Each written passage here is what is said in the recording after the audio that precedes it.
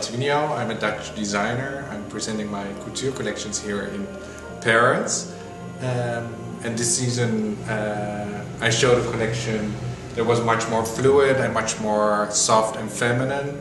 And I like to embellish the masculine part and the feminine part. So we use the hard materials, the shell-like materials, against this really fluid, soft, feminine part. So the inspiration came from this Barbarella kind of period.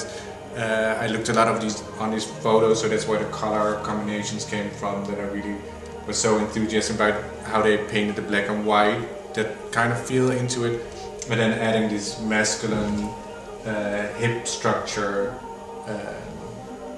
parts into it, because in that period the male figures were also really visually very sexually dressed. They even had shorter skirts than the women had on. So I really like this, playing with these two elements in this collection, and that's why we also added the helmets to it, and to make them these larger than life goddesses. I always like this moment of coming out, more or less. So, and it's what you have on a stage, of course, but you also have it if you dressed up for the day and you went out.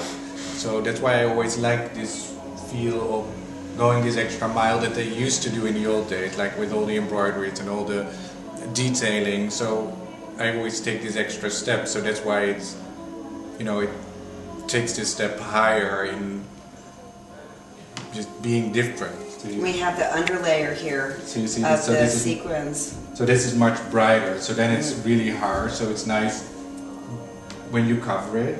So it becomes, again, once you move, it gets shiny, and then less. So the same that we did here. So you have this shininess, but you still have it's subdued.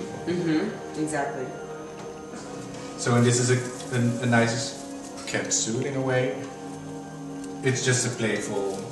It's gorgeous. Yeah. That's a hot catsuit. Yeah. I could see Beyonce wearing that. Yeah, me too. I would love to see her wear it, because I think it would enhance her figure really nicely, and you can move quite easily in it. So it's just a beautiful, fun piece, and it's nice the layering that we did with the paillettes. So you get the coloring right. So this one is softer, and this one is harder because we used a more brighter silver. So it changed the color, and this is a more matte. Matte, yeah. Matte. So we had the matte going from matte into this whole turquoise feel. It's beautiful to see all the colors mixed in with your collection. With this dress, they had the helmets on when they came on, and then they took them off, and then this really long wavy hair fell out of the helmet, and I find it this really beautiful gesture that only women can do. They can, you know, they can come on really strong, and then you're really more or less intimidated by them, and then they take it off, and then you have suddenly they become this fluent, soft, disarming kind of figure. So that's why what I really wanted to do is have them coming on really strong, and then doing this beautiful gesture of showing themselves and revealing themselves again. So that was the whole playfulness in the show, like having them come on really protective, and then disarming themselves and saying, okay, I'm showing myself, I'm revealing myself. The first collection I showed here was 2007, I think. If 5 years in. 5 years in. So that's how do you say? It's been a great experience. So we started here and taking small steps, and the fun part now is also, like, you have Lady Gaga wearing it, Beyonce had the shoes on her CD cover. So those are all these fun elements. You have all these requests now coming in that is interesting.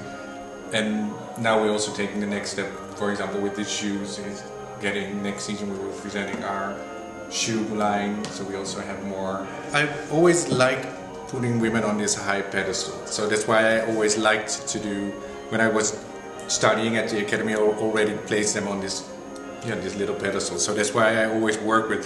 So these were, I really wanted to have this like small, tiny feet, and this way that the balancing act, like if you see them from behind, you still see the heel, but it feels like it's moving into the foot. So it had this ballerine kind of feel going into it, and this awkward, what the ballerine also had. Exactly. This moving, keeping balance, pointed. but also there's still this softness into it. They're very feminine.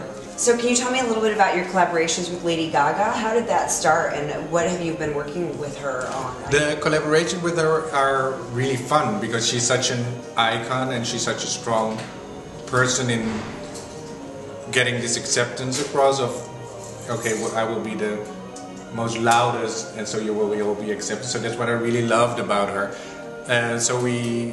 She first wore a piece of mine when she was here in Paris, and then I got a phone call right after the show last season, and she said, okay, I wanted to have you design a dress for me for my next video clip. So I designed the dress, and I did a few sketches, and then she said, oh, can you do 2?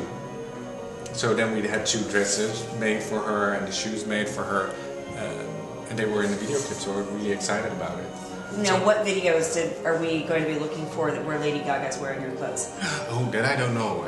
Do you know the names of the videos? I don't think it's... Top secret for the time being. Top secret for the time being. Top secret. So we just have to keep a lookout for Lady Gaga and your... Yes, exactly. Yeah, that's always the fun. Exactly. And Beyonce, she has your shoes and her new...